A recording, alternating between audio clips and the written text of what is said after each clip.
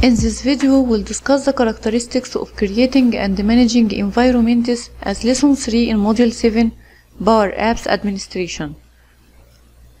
Let's know the lesson outlines.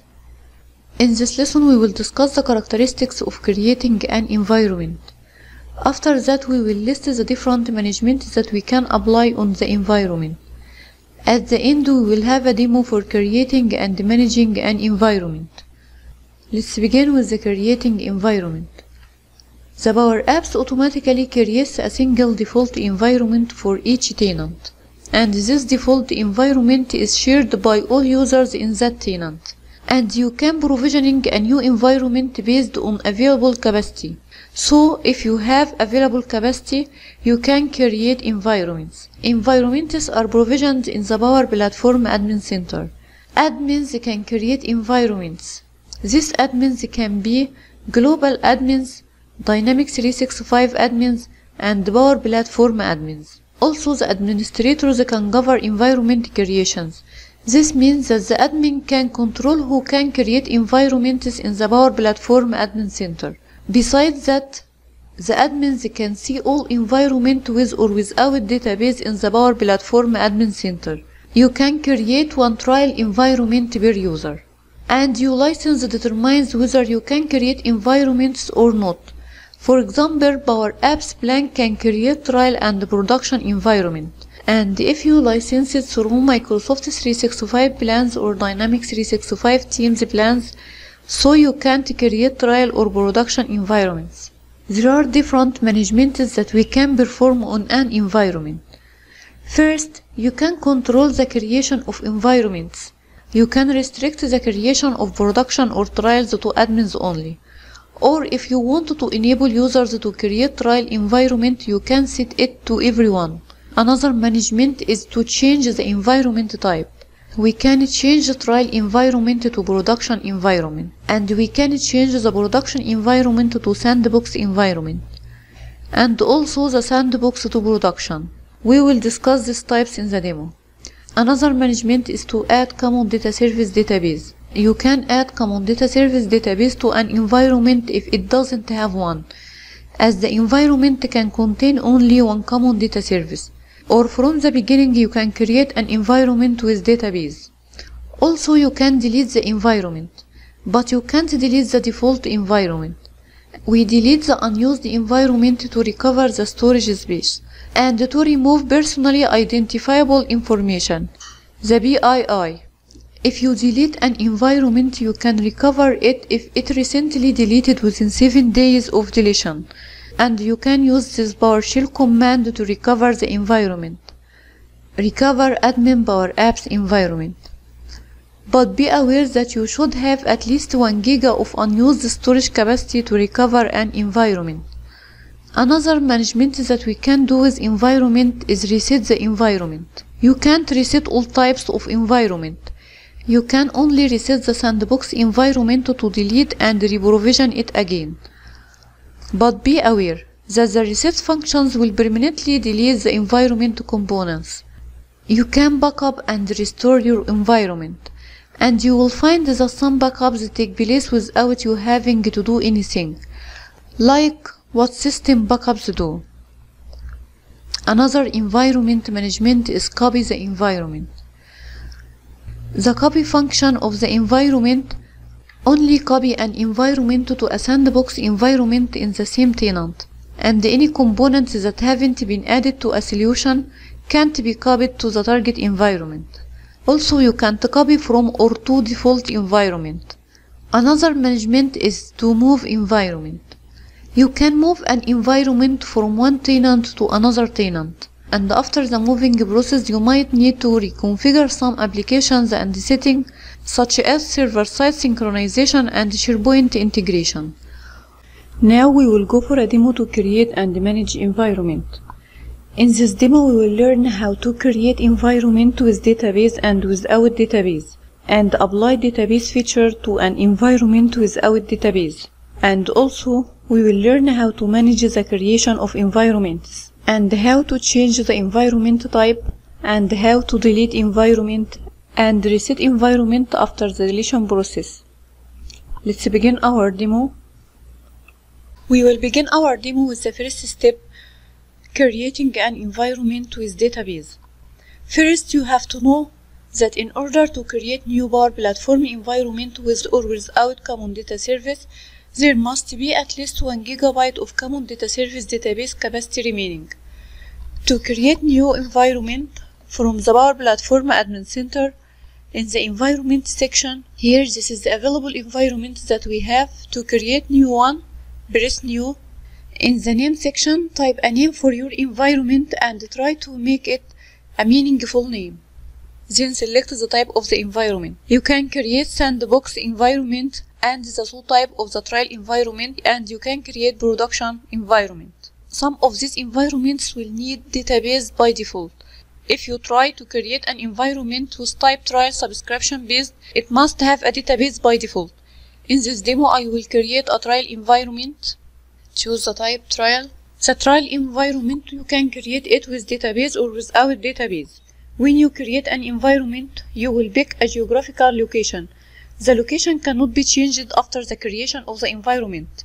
This is the regions. When there is a region named preview, this environment can currently only be created through the admin portal. Creating an environment in this region provides the ability to test the portal and designer changes ahead of them rolling out to the normal regions. This is the preview region. Then I will choose Europe region. Write the purpose of your environment. Then the step of deciding to create environment with database or without database.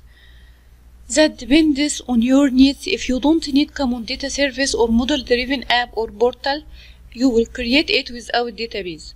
But if you need any of them, you will need to create a database to this environment. In this environment, I will enable the database to this environment and then click Next. It will give you another form to fill the database information.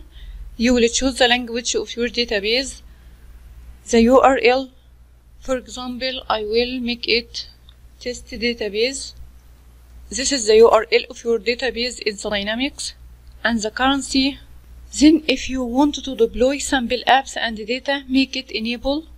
In the security group section, if you want to restrict the access to this environment to some users, you can select while you're creating your environment. Select and then type the users that you want to restrict the access to them, and then click Done. Now press Save. It will create your environment. It will create your environment and it will appear here in the available environment. It's preparing the instance for this environment, and when the state is ready, you can use this environment. The environment state is ready. I can browse this environment to check the database. This is the database version. I will open Make Site. Choose the environment that I just created. In the data, we can find the entities of Common Data Service. Here, and you can create model-driven apps and portal.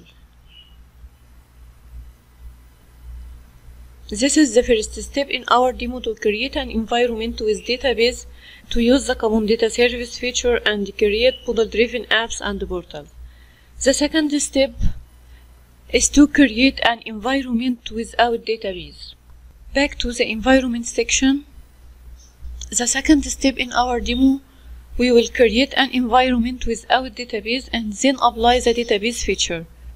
New environment. Choose the type trial. I will disable the button for creating a database for this environment and click Save. Here the environment is created. I will browse the Make Site and choose this environment. This is environment without database. If I browse the entities, no database found, and I can't create a model-driven apps or portals. no database found, as model-driven apps and portals are based on the common data service database. I will enable the database feature to this environment. Back to the Power Platform Admin Center, browse this environment.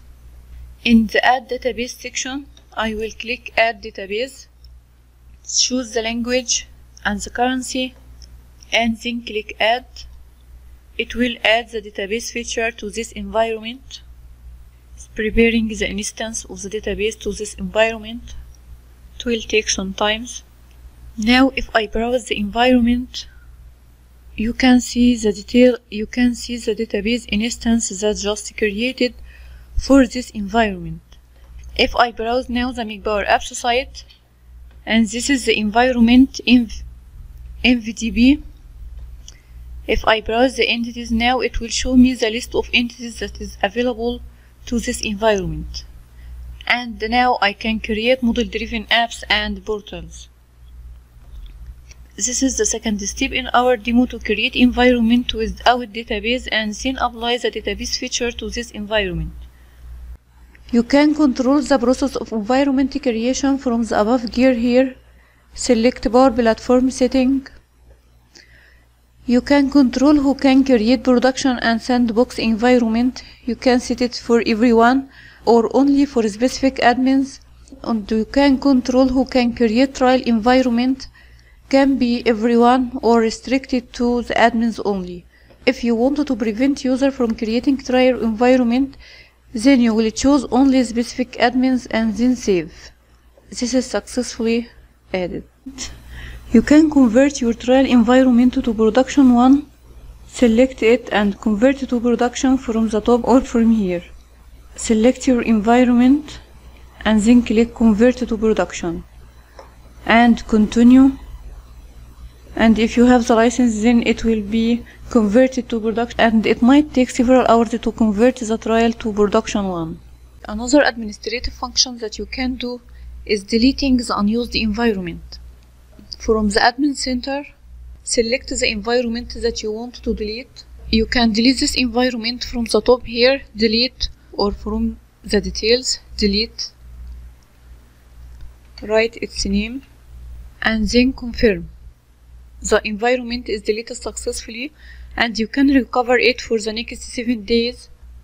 This is the deleted environment. Refresh. It will take time to move the environment to the deleted environment. Here's the deleted environment. You can reset this environment within 7 days. To reset the environment, select the environment that you want to recover, and you can recover it from here or from here. Continue. The environment is recovered successfully. It will take some time to recover it, and it will appear in your environments in the admin center environment.